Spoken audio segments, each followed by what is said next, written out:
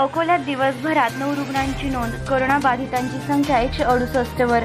मंगळवार दिनांक 12 मे 2020 रोजी सकाळी प्राप्त अहवालानुसार आज पॉझिटिव्ह आढळलेल्या रुग्णात एक 1.5 वर्षाचा बालक, एक 8 वर्षाचा मुलगा, एक 62 वर्षीय इसम तर एक 23 वर्षीय महिला असून हे सर्वजण भवानीपेठ तारफैल या भागातील रहिवासी आहे.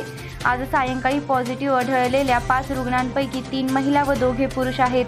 ते खैर मोहम्मद प्लॉट, भीमनगर व 3 जण गवळीपुरा या भागातील रहिवासी आहेत. आज सायंकाळी 5 जणांना पूर्ण बरे झाल्यानंतर घरी सोडण्यात आले.